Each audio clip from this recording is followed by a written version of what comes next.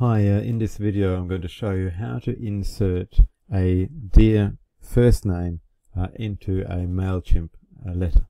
So let's start editing the text, and once you clicked on the text you want to edit, simply make yourself a bit of extra space, and I'll put in the first word dear, and then I click on the merge tags button.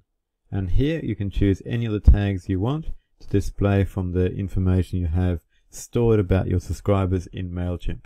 So in this case I'm going to put dear first name, and I'll put a comma after it, and so this will then be replaced with dear and the first name of the people. And so I can use merge tags to do the same for email addresses, phone numbers, and everything that I have stored in my system.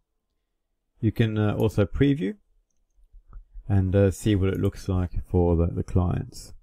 Dear test first name in this case.